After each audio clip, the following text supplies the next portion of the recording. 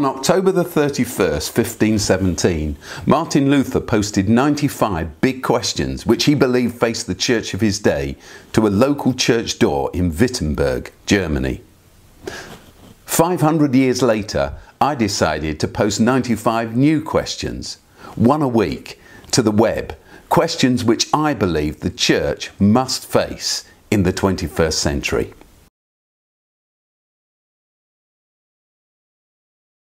Question 86.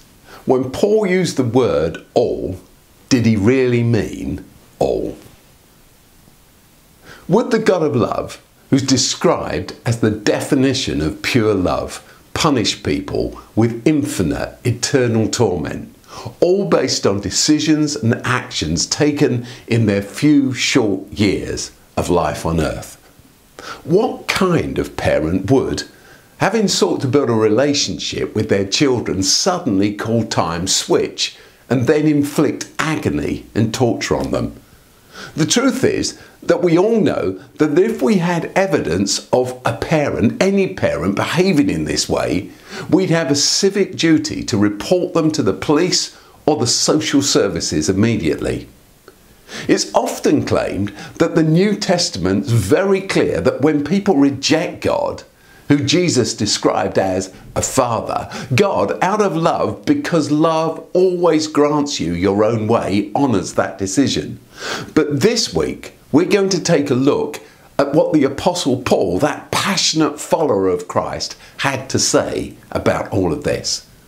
First, like we've already seen, the term hell has no place at all in Paul's message. He never uses it in any of his writing. In fact, if Paul did believe in hell, he either forgot to mention it or decided to keep his belief a big secret from everyone else.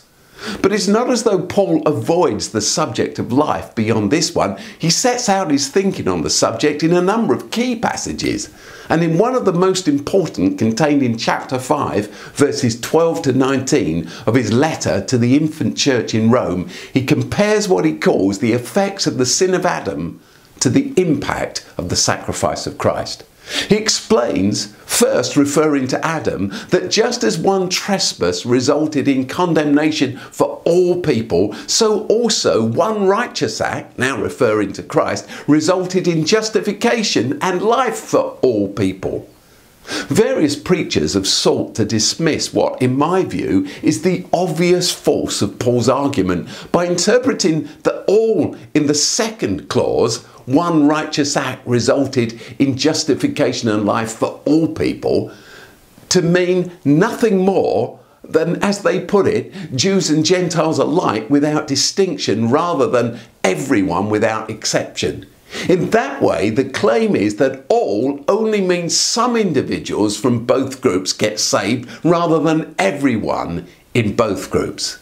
But the word all cannot have one meaning in the first part of Paul's sentence and then a different definition in the next. To teach this, as is sometimes done, renders, in my view, any understanding of anything Paul ever wrote impenetrable, because it's to conclude that he's so inconsistent with his words that they might mean anything he chooses in any particular moment, unrelated to anything else he chose for them to mean a moment earlier. Either Paul believes that eventually all will enjoy God's presence because of Christ, or if he doesn't, he uses such misleading language to tell us so that it becomes almost impossible to take seriously a word of what he says anywhere else. And it's not a one-off. He does it again in his first letter to the church in Corinth, chapter 15, verse 22. For as all die in Adam, so all will be made alive in Christ.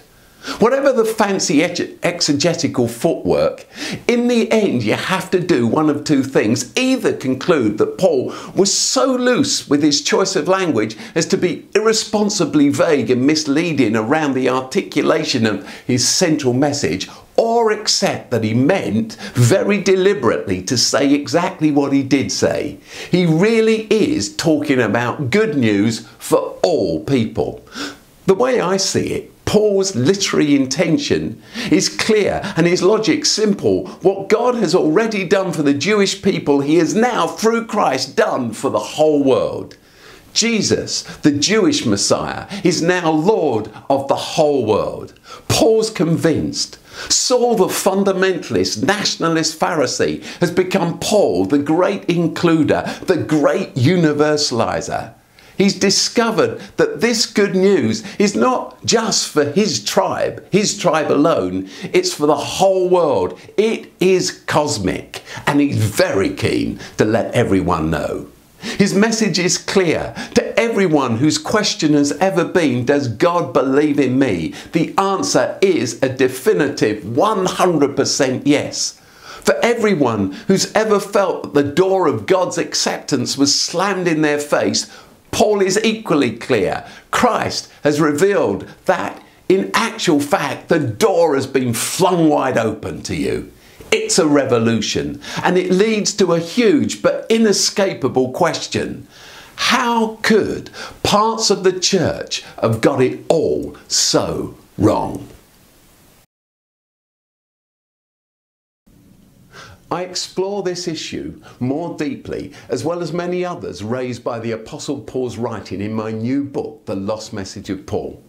You can purchase your paperback copy today from openchurch.network/Lost Message of Paul, or from any good bookshop. An ebook and an audiobook are also available from Amazon, as well as from other online retailers.